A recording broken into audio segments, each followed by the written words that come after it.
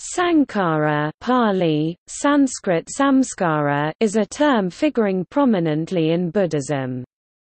The word means that which has been put together and that which puts together. In the first passive sense, Saṅkhāra refers to conditioned phenomena generally but specifically to all mental dispositions. These are called volitional formations, both because they are formed as a result of volition and because they are causes for the arising of future volitional actions. English translations for Saṅkhāra in the first sense of the word include conditioned things, determinations, fabrications, and formations, or, particularly when referring to mental processes, volitional formations. In the second active sense of the word, Saṅkhāra refers to karma Sankhara-khandha that leads to conditioned arising, dependent origination.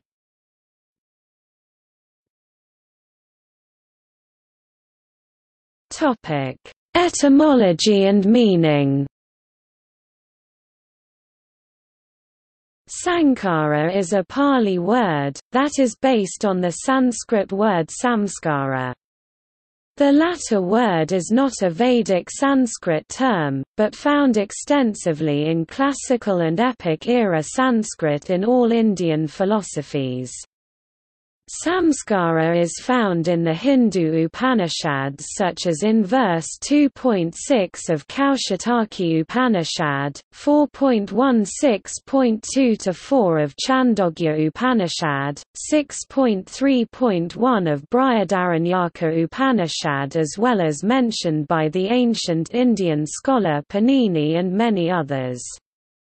Saṅkhāra appears in the Buddhist Pitaka texts with a variety of meanings and contexts, somewhat different than the Upanishadic texts, particularly for anything to predicate impermanence. It is a complex concept, with no single word English translation, that fuses object and subject as interdependent parts of each human's consciousness and epistemological process.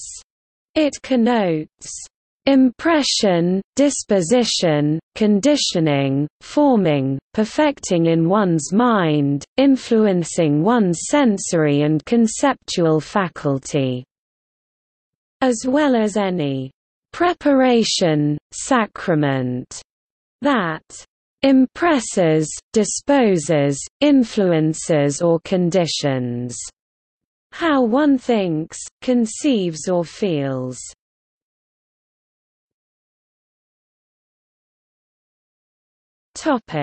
Conditioned things. In the first passive sense, Saṅkhāra refers to conditioned things or dispositions, mental imprint. All aggregates in the world, physical or mental concomitants, and all phenomena, state early Buddhist texts, are conditioned things. It can refer to any compound form in the universe, whether a tree, a cloud, a human being, a thought or a molecule. All these are saṅkhāras, as well as everything that is physical and visible in the phenomenal world are conditioned things, or aggregate of mental conditions. The Buddha taught that all saṅkhāras are impermanent and are senseless. These subjective dispositions, states David Kalupahana, prevented the Buddha from attempting to formulate an ultimately objective view of the world. Since conditioned things and dispositions are perceptions and do not have real essence, they are not reliable sources of pleasure and they are impermanent. Understanding the significance of this reality is wisdom. This conditioned things sense of the word Saṅkhāra appears in Four Noble Truths and in Buddhist theory of dependent origination, that is how ignorance or misconceptions about impermanence and non-self leads to tanha and rebirths. The Samyutta Nikaya 2.12.1 presents one such explanation, as do other Pali texts. The last words of the Buddha, according to the Mahaparinibbana Sutta in English and Pali, were, "Disciples, this I declare to you, all conditioned things are subject to disintegration, strive on untiringly for your liberation." Pali, Handadani Bhikkhe Mantayami Vo, Vayadhama Saṅkhāra Apamadina Sampadethati. Sankhara-khandha in the second active sense, Saṅkhāra or Sankhara-khandha refers to the form-creating faculty of mind. It is part of the doctrine of conditioned arising or dependent origination paticcasamuppada. In this sense, the term Saṅkhāra is karmically active volition or intention, which generates rebirth and influences the realm of rebirth. Saṅkhāra herein is synonymous with karma, and includes actions of the body, speech and mind. The Sankhara-khandha states that living beings are reborn bhava, become, by means of actions of body and speech kamma. The Buddha stated that all volitional constructs are conditioned by ignorance avidya of impermanence and non-self. It is this ignorance that leads to the origination of the sankharas and ultimately causes human suffering dukkha. The cessation of all such sankharas sabba sankhara nirodha is synonymous with awakening body, the attainment of nirvana. The end of conditioned arising or dependent origination in the karmic sense sankharas, yields the unconditioned phenomenon of nirvana, as the ignorance conditions the volitional formations, these formations condition, in turn, the consciousness vijnana. The Buddha elaborated, what one intends, what one arranges, and what one obsesses about, this is a support for the stationing of consciousness. There being a support, there is a landing or, an establishing of consciousness. When that consciousness lands and grows, there is the production of renewed becoming in the future. When there is the production of renewed becoming in the future, there is future birth, aging and death, sorrow, lamentation, pain, distress, and despair.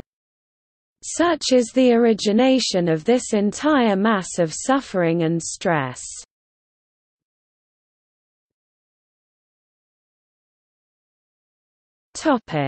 Mental factors. Mental factors Sanskrit, Kaitasika, Pali, Cetasika, Tibetan Wylie, Sems Byung are formations Sanskrit, Saṅkhāra concurrent with mind Sanskrit, Chitta. They can be described as aspects of the mind that apprehend the quality of an object, and that have the ability to color the mind.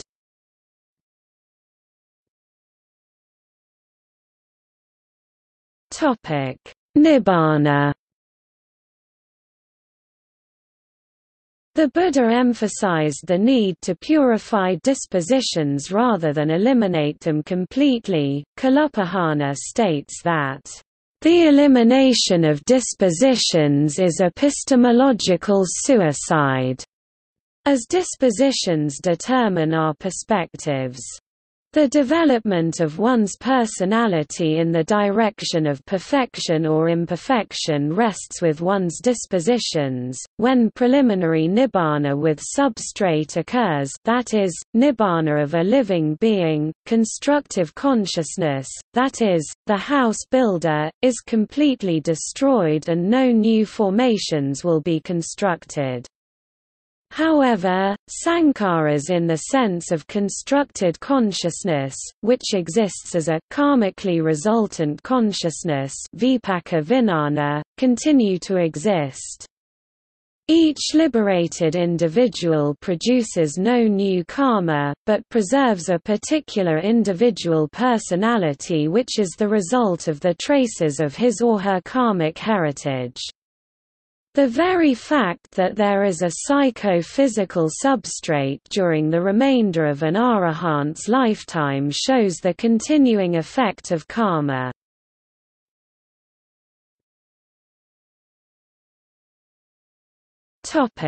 English translations for the term Saṅkhāra. Activities ajān sucito. Concoctions santikaro.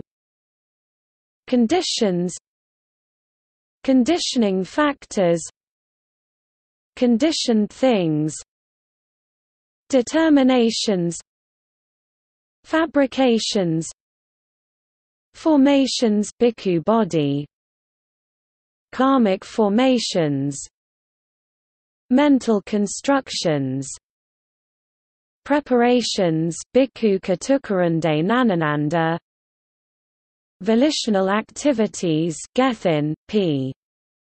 136, volitional formations bhikkhu body.